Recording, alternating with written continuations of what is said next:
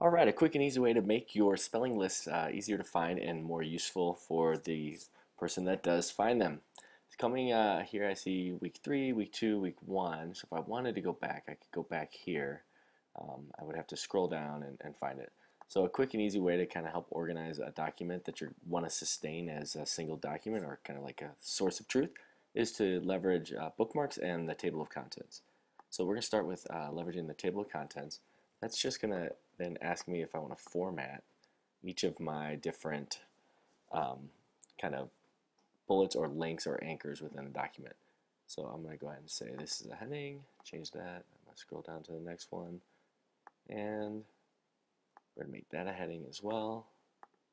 Then we'll go down to this one and we'll make that a heading. So all that did was kind of some simple formatting, but you'll see that right away when I come up here and I use the insert table of contents, I've created hyperlinks to each one of those, week 1, week 2, and week 3. And of course I can number these or bullet them or what have you. I can even align them right if I wanted to keep them there. And there they are. So I have week 3 directly here. Let's say I wanted to also pull out or call out specifically the shopping list.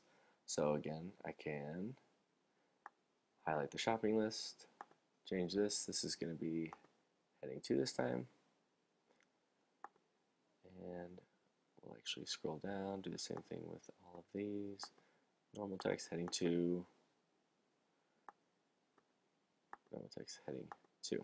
So using the table of contents I've created, just changed the formatting, nothing too big. Gone back into here, updated it, and again I have week 3, 2, 1 and the shopping list kind of highlighted and organized for the person that comes to it.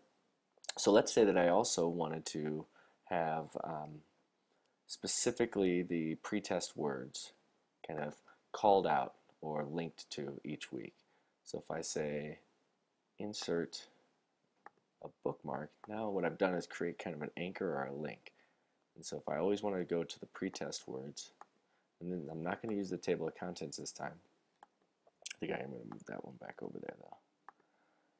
So not using the table of contents, but using just the hyperlinks directly in there.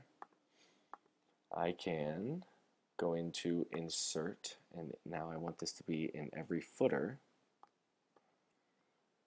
I want to say pretest words week,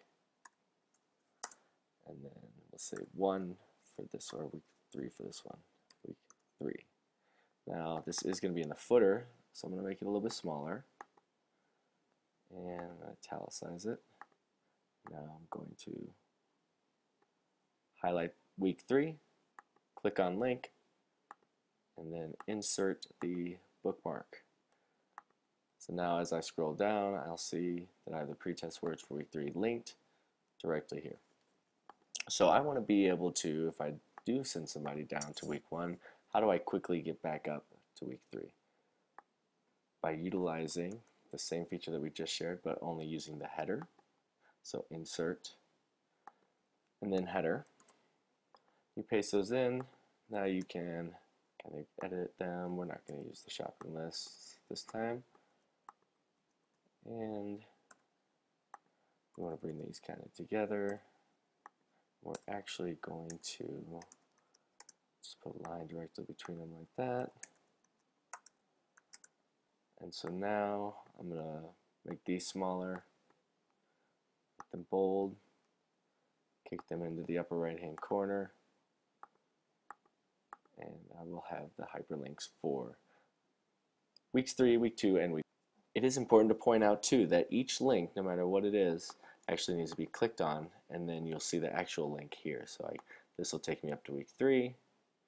I can quickly from here jump down to week 1, or from here I can jump up to week 2. So just a quick way to kind of keep your document organized and a little bit easier for someone that slides in and just wants to find something really quickly.